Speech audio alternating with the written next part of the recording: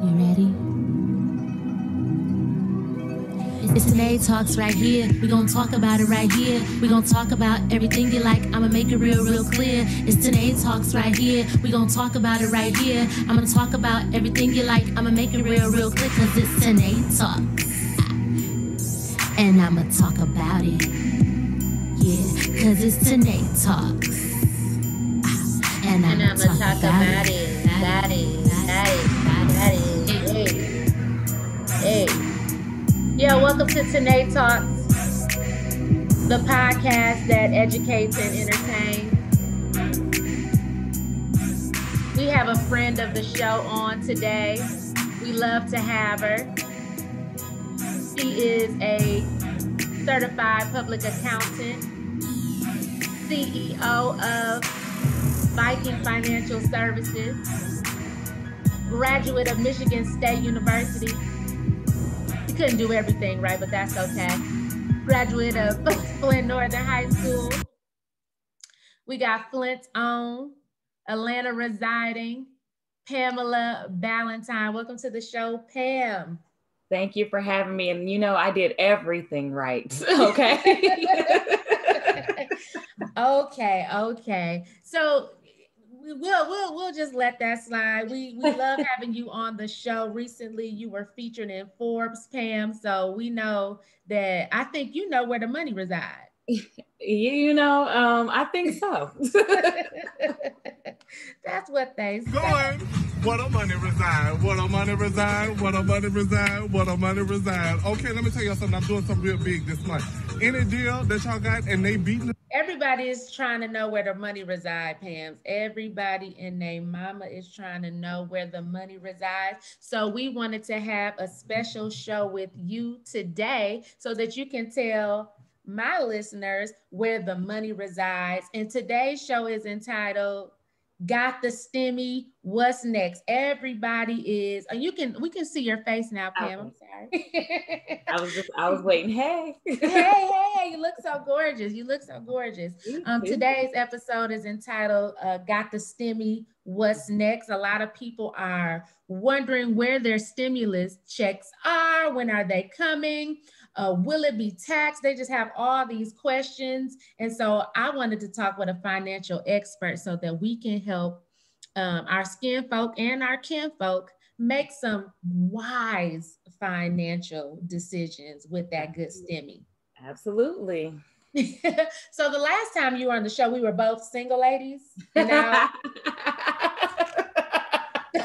but now it's a fiancés.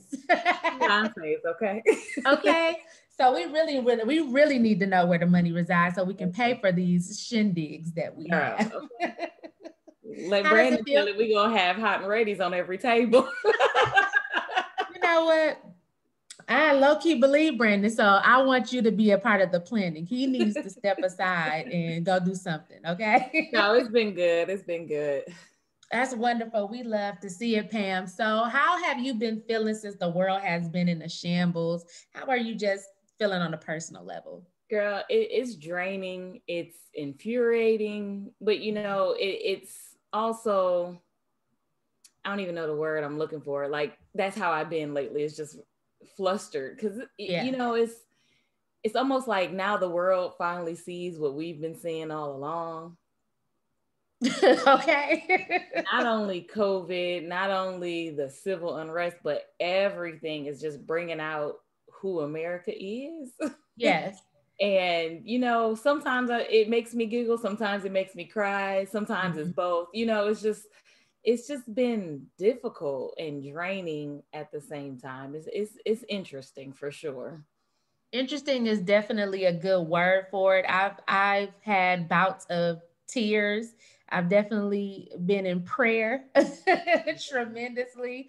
You know, they say we wrestle not with flesh and blood, but against principalities. But these people out here wilding. I got my LTC on deck.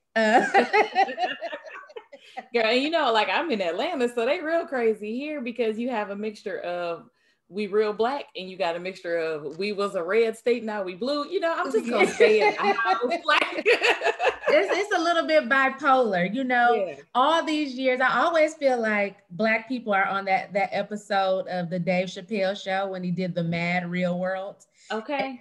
When the white boy came, and it was like, what is going on? But that's how we always feel. Like, and now they're finally seeing that we're not crazy. Yeah, for that sure. What we've been saying this whole time is what it is. Yeah. And so I'm just happy that the treason that took place happened after them stimmies was processed. It's been treason the last 4 years, quiet as kept, but you know, we just gonna move on. Like, we're just gonna move right along, Pam. So I gave a little introduction of you, but please tell my listeners a little bit more about your background and why you're qualified to give us the financial tips that we're gonna learn in the episode. Yeah, sure. So thanks for having me again. Pam Balentine, Pam the CPA, went to the Michigan State University.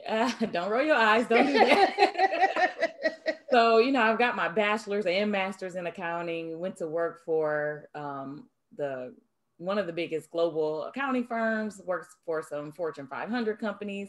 And then I've been the owner of Viking Financial Services, or Viking CPA Group, for the last 7 years now, really servicing small to mid-sized businesses with accounting and taxes, but I also help individuals with taxes as well. So these COVID relief funds, the PPP, the EIDL, all of that stuff that's like over $10,000 pages worth of reading material has just been very controversial, very interesting to keep up with, but that's kind of what I do as a profession, to be able to educate my clients and just the community in general on what's going on.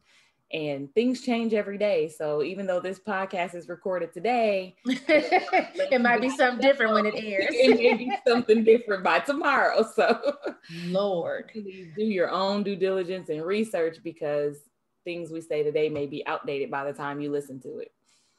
Wow. So we're recording just for intents and purposes. We are recording on Saturday, January 9th, 2021. That's wild. And this is slated to air in about a week and a half on Tynee Talks Tuesday, as well as Pam's Tax Talk Tuesday. So we'll make sure that we have Pam's information in the show notes. So be sure to follow her and be sure to get some of her amazing financial tips. So you mentioned that you had to do like hours and hours upon reading about things that have happened since COVID. Has your business thrived in the midst of COVID because of a lot of the things that you mentioned, like the PPE? And you used a lot of acronyms. So can you break down a little of those acronyms and how your business has thrived, and how you help businesses get information so that they can get stimulated during this pandemic? Absolutely. So I mentioned PPP, which is the Payroll Protection Program. I got to say it real slow. And then, so that's a loan driven by the SBA. And then the SBA had another loan, the EIDL, which is the Economic Something Disaster Loan. And SBA is Small Business Association, correct? Yes. Correct. Okay. Yeah. So those were the business loans and programs and grants that they put together to help businesses thrive and survive during COVID. And so for me, it was super, super busy. Not only did they extend the tax deadline, so that was something in itself, but with these loans and grants came financial requirements that businesses had to meet. So they needed their financial statements, they needed their tax returns. And what I found, and what I've always known, which is unfortunate, is a lot of businesses are not prepared with financial statements on a regular basis. So when it came to applying for these funds, they just weren't ready. So they would reach out to me in a panic, like, oh, I need my tax returns done, and I need financial statements for 2 years or 1 year, what have it. So for me, it was hard for me to really come to terms with the fact that these people didn't have that. But then it was also hard for me to say, I have to charge you a premium because you need a rush, knowing that times are hard. So it was very conflicting for me. So I was busy. I did grow in my business, but probably not as much as I could have if I were to charge normal prices, just because I'm an empathetic entrepreneur. Yeah. And it's like, I can't charge you an arm and a leg, even though I should, but times were hard for everybody. So for me, I did what I had to do to kind of help the businesses who reached out to me. And that's why I'm glad you're hosting this as well, because there's a second round of funding for businesses that's coming up. And you have to show more financial documents to qualify. You have to show that your business decreased in revenue by 25% from a quarter in 2019 to the exact same quarter in 2020. So you need 2 years worth of financial statements, which a lot of businesses still don't have. How can a business collect that type of data? What are some strategies that they should do to organize themselves? Yeah, sure. One is to have a separate business bank account. So that makes it a lot easier to find all of the transactions that flow in and out of your business. Two is to have an accounting software. QuickBooks is the most highly known one, but then there's FreshBooks, Waze, and some other options as well. And if you sync your business bank account to those softwares, it's automatically pulling in those transactions. So it makes it easy to generate these type of reports. And I tell business owners all the time, if you stay ready, you never have to get ready. So, now is the time to get those processes and systems in place. So in the rare case something else does happen in the world, you're ready. Yeah. So an Excel spreadsheet wouldn't cut it. Not really. A lot of people do start there, and I'm not knocking people for where they have to start at, but it's not going to generate those accounting reports that a bank would need or that a lender would need to get you the funds. So, if you are where you are and a spreadsheet is fine, maybe it's time to upgrade. To upgrade a little bit. Mm-hmm. And so basically in the midst of these businesses needing economic relief, you are being so empathetic that you are giving them economic relief on your business because of the complexity of the things that you had to do. You would normally charge higher. So in the end, Pam, you're going to be blessed. Don't worry. Okay. I feel it. And, I did what I had to do. And I saw a lot of people who just still weren't prepared and ready and missed out on those funds. So hopefully this message will get people prepared now so you can get the second round of funding. But in addition to that, it's just people were calling me about the stimulus check. I have no control over the stimulus check. Pam, you got to know the answers. You was in Forbes magazine. They like, where's my money? I don't know. I didn't even get mine yet, So. So people have several questions, floating around the stimulus. And one of those questions is, will I owe the IRS with my stimulus check funds? That is a great question. And the answer is no. So how they set up the stimulus check is to make it almost like a credit on your taxes, but we just got it in advance. So if you did not receive the stimulus check yet, which I think we'll go into why you haven't, let your tax preparer know so they can put that on your tax return for this coming tax season, and you'll get that credit then. Additionally, if you didn't get enough money in your stimulus check, let's just say you had a baby or something, you're supposed to get that extra money, that will be kind of trued up with your tax return as well, and you'll get that extra refund or extra credit in your tax return. Will the stimulus, so for the people who didn't get it and they tell you, their tax preparer, will it affect the regular refund that they were going to get in general? It would actually increase it. If they were to get a refund normally, it would increase it by what you should have received from the stimulus check. From the stimulus check. So many people were saying that they were only getting $600. How is the $600 given? And is it based on how many children or dependents that you have? So are we talking about the second rounds? Because yes, the second rounds. Okay, yeah. So the first round, people got $1,200. The second round that you should have received or should be receiving by January 15th is $600. And if you do have dependents and children under age 17, you'll get extra funds on top of that, another $600. If you're married and file joint, you'll get the $1,200. So that's kind of how the money is allocated and the dollar amounts for the second round. If you do not get it by January 15th, however, you will just have to talk to your tax preparer and say, I didn't get the stimulus check for the second round. And then that's when it will be kind of credited on your tax return. And why have some people not received their Stimmy? Because people is wilding out. They're making memes. Yeah. Some of these people wanted to storm in with the treaties. I know. I think one person did. You saw that meme with that guy just standing there. One black man. He was just standing there looking around like, y'all owe me some money. So it's a couple reasons. And I do want to preface it with saying the IRS is so behind just based on everything that's happening with the coronavirus, the first stimulus check, everything. Like I think they said their mail system is behind months. Okay. So they're out of order in that. So we need to extend a little grace to them because it's out of their control. A little bit, it's still the IRS, but Another reason is maybe you did not file your tax returns, your 2019 tax returns, to either update your bank account information, your address, or anything like that. So if you do typically receive direct deposit and your bank account information is incorrect, that could be a reason you did not receive the stimulus check, and then they'll try to send it by mail.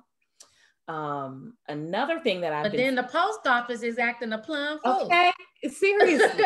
I shipped a package on December 19th that the receiver have not received yet. I went to the post office last week and I almost caught a case up. Well, actually earlier this week, I almost caught a case. I said, oh Lord, cameras are out, so I don't want to lose my job, but okay. Yeah. So the USPS, we got the IRS behind, we got USPS behind. What else?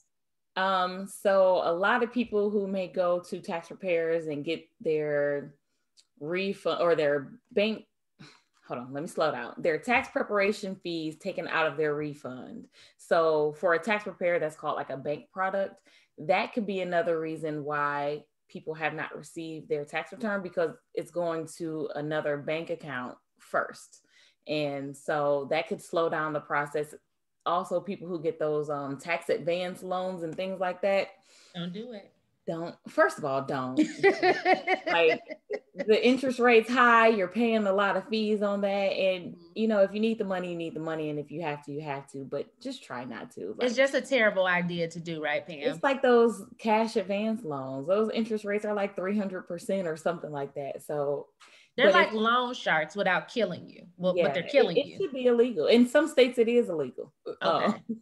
But so people who do those, it could also hinder or slow down the stimulus check as well. So those are the main reasons people may not have received it. You mentioned people not updating their information. I work in at higher education. I see people do that often. They miss out on vital information because they do not notify important powers that be to get the information that they need to move forward. So if you're listening to this podcast, if you changed your phone number, your address, you changed, as Pam mentioned, your bank account, make sure you update those things and notify the proper channel so that you can conduct business in a timely, orderly, and on-time manner. That is very important, Pam. I'm so glad that you brought that up. Mm-hmm. So right now we're in the midst of a financial crisis. We haven't seen since in our lifetime, us being born in the 80s, late 80s, since the crash of 2008. And this seemed to have hit worse because sickness was tied into it and things of that nature. So how can listeners prepare themselves financially in case another windfall happens? Not just business, but just an individual, regular Joe on the street. Yeah. The first thing is to set up an emergency savings account and build that up to where it can support 3 to 6 months of your living expenses. So in the rare case something like this happens again, you lose your job, which millions of Americans lost their job, that they at least have some cushion there. That's probably the first and most important step. And if you can extend it beyond 6 months, because here we are, COVID happened in March, we thought we'd be back to work by the summer. Yeah. and it's almost a year later and it's still people out of work. So that would be the first step, is to build up that savings account. Don't touch it. Don't have a debit card for it. Just put money over there and build that up, because we don't know when this will happen again. And like you mentioned, when it happened in 2008, we were fairly young. We didn't require much, like Right. our living expenses weren't that bad. But now at the age we are, people have families and things like that to support, and it hit hard. So that would be the first step. And then second, I'm not a financial advisor or anyone that knows how to invest or anything like that, but investing and growing your money and letting it work for you is definitely something to think about. It's risky though, because the stock market can crash, and that's really what happened in 2008 when people lost a lot of that money. But it's something you can set aside that can grow, in addition to just keeping something in a savings account and it's not growing. So those are a few things to really start thinking about and preparing for. And then also, I am not the person or business owner that says everyone needs to be an entrepreneur, everyone needs to quit their job. That's not who I am, because that's not what everybody's here for. But we talked about this the other day, which leads me to my next question regarding the Stimmy. Yeah. Because people are out of damn control. Okay. And one of the things that people are encouraging people to do with their Stimmy is to purchase an LLC.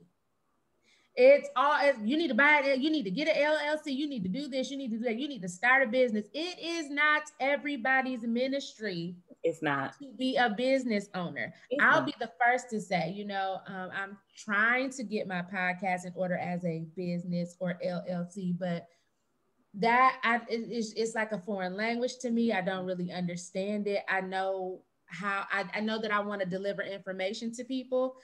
If I'm able to monetize off of it, that's fantastic. But I'm not business savvy. There's people for that, but everybody is not meant to do it. Just because you sold tacos out of your house does not make you have the business acumen that you think that you have. You don't have it. Yeah. You don't. Yeah. And so I say that with love. Okay. So the LLC, people are telling people just buy the LLC, charge everything you charge it to your LLC so that you can flip your money and that you can be millionaires. All these people that are giving this advice, Pam, by the way, are not millionaires.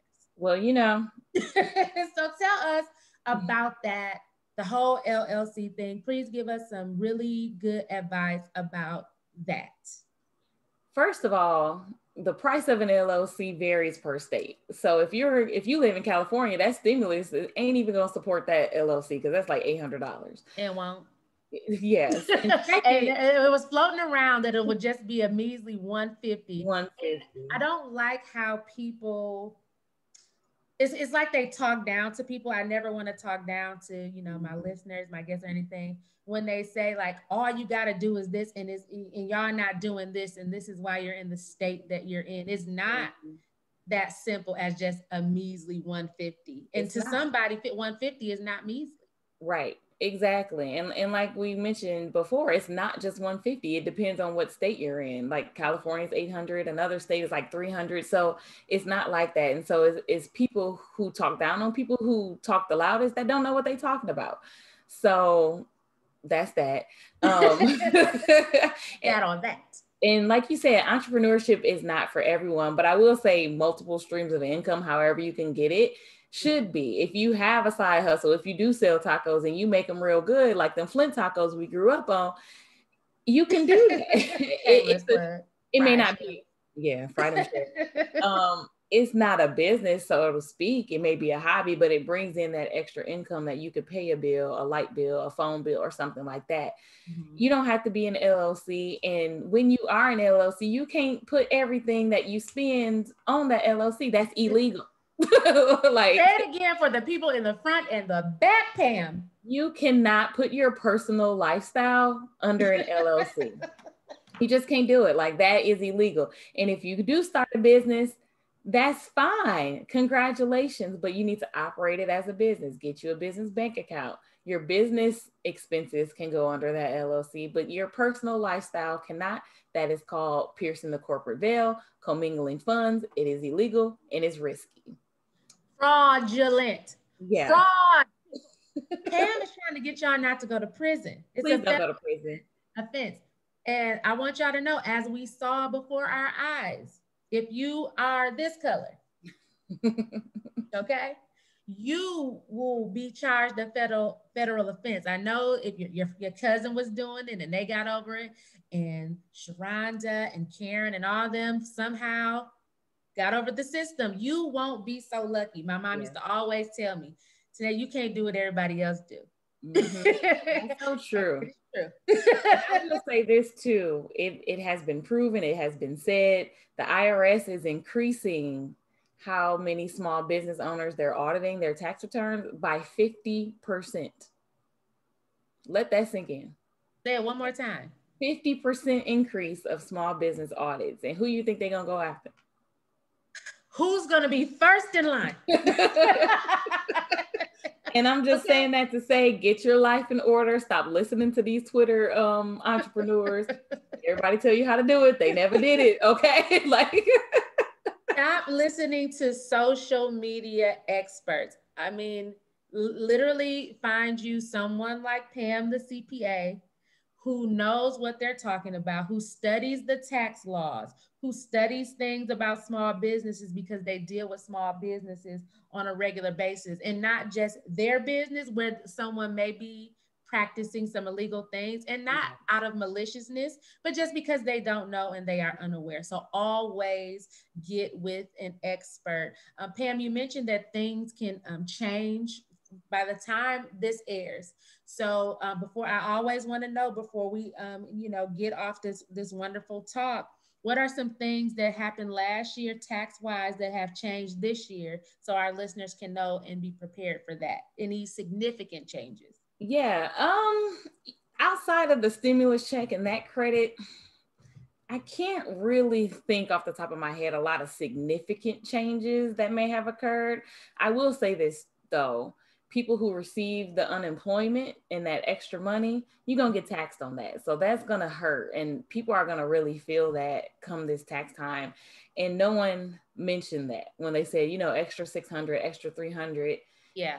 It's going to get taxed. And that can hurt a lot of people too. So I just want people to be prepared for that. Wait a minute. Let's rewind it a little bit. So the people who were unemployed, they got laid off, and they were on an extension of the unemployment benefits. They will be taxed. Yeah, that's taxable income.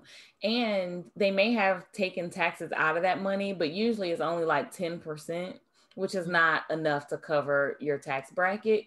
So I just really want people to be prepared for that. Wow. I'm so glad that you shared that, because I know several people were really riding that wave. Some were riding the wave because they literally had to, and some were just like, I don't want to go back to work. I don't even want to try to apply to ride the wave. And lo and behold, the IRS said, no.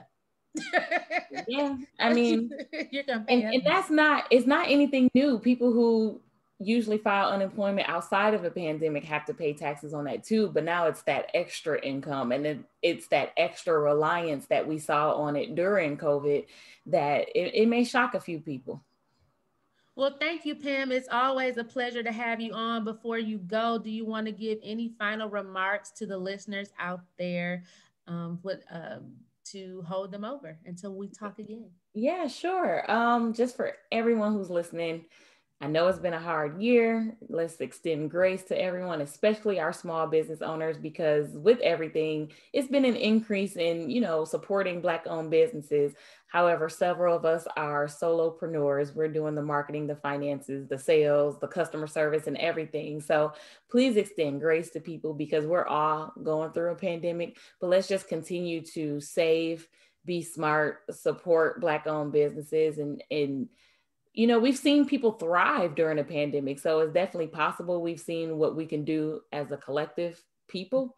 And let's just continue to do that outside of a pandemic. And let's just make that our normal practice and not our protests. I love that, Pam. That is very good. Continue to support small businesses. I love how you said extend grace. You and I are both avid hoop mobbers. And, you know, a lot of people are getting upset with the solo entrepreneurs for their deliveries not coming on time and all of these things. Well, that's USPS fault. Yes, as we said on the top of this talk, that USPS is, you know, the middleman between your order and your product. So please extend that grace. Pam, how can we follow you on social media? Yes, you can find me always on Instagram at Pam the CPA. That's probably the best and most popular way to contact me. So Pam the CPA on Instagram. You can go to pamthecpa.com and reach out and connect. We thank you, Pam. In true Tynee Talks fashion, it is your time to give your shout out. So who you shouting out on today? You know, we from Flint. We already mentioned that. So we got to shout out Flint. We got to shout out our fiancés, like you mentioned, Terrence and Brandon, you know. Thank y'all. Thank y'all for putting up with us. We a lot, but we're worth it. We're so worth it. And you know, timing is everything. So yes, indeed. Yeah, that's pretty much it. Well, thank you, Pam. Thank you to my listeners who tuned in today. Please adhere to this. Don't forget to like, share, and subscribe to Tynee Talks podcast. You can follow me at Tynee Talk at TYNEETALKS, www.tyneetalks.com. I'm on Linktree. Don't forget to purchase my book, the Easy Guide to Starting a Podcast, so that you can podcast like me. Have a wonderful evening, and I hope you enjoyed this talk. Thank you so much, Pam. Have a great day. Thank you. Bye. Bye.